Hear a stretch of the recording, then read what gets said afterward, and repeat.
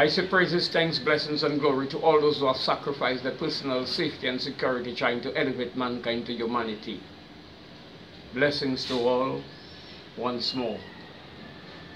My interaction with this other humble soul, it's the third day, and as I gave my testimony, I told him, I confessed to him that there is a transformation, there is an inner peace, inner stillness, a quietness, a composure, which I have to pay attention to, listen to, and take heed, because I've interacted with a lot of people, doctors, nurses, police officers, all type of people, and we have engaged in conversation, pastors and priests who prayed for me, and I have never felt that type of experience in my life. And I know I'm not, hallucinating, I'm not imagining anything. It is something that is so real. I will continue to share my testimony, and I give thanks. We look for a lot of quick healing, an injection, a pain-killing tablet, some other medication we just have to ingest and hope that we feel better, with a lot of side effects. But the side effects I know I will have, is to share what I learned from him. That will be my side effects of this experience, which is not a drug.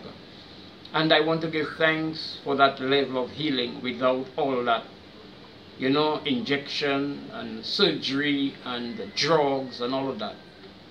So I think the world should be looking forward to that level of spiritual and natural healing and connection, because there is something that exists for thousands of years, which we have moved away from and into conventional medicine, which I am not discrediting totally. But this, I give thanks to the ancient masters who have interacted with the universe, with the Creator, and blessed them with this ability, and can be handed down to me. My Lord, more blessings, more guidance, more protection in your journeys, even if we don't see. As I told you, we are connected. I feel there is a connection between you and I. For that past 3 days, we engage, and that is just pure, natural, and spiritual, and divine. That's what it is. I can't find other words to describe it, more than natural, spiritual, and divine interaction. And I know that it has manifested in me, and the world should look forward for that level of engagement and interaction and manifestation. God bless, more love and more peace and more harmony. Blessings. Thank you, my brother. How do you feel today after 3 days? I feel, as I told you, I feel composed. I feel at ease. I feel at peace. I feel at one with me. There is something, a void, an empty space in me that is filled with something I've never ate, something I've never ingested, never drunk. And that emptiness is filled with something like its power, like its comforts, like its righteousness. It's divine. And I really need to pay attention every time I try to go astray, to listen to that engagement and that experience, and try to just continue to walk that path. Awesome. Of what I experienced today, because I do not want to move away from it. And how your foot is feeling today? I mean, from Monday, my foot get live.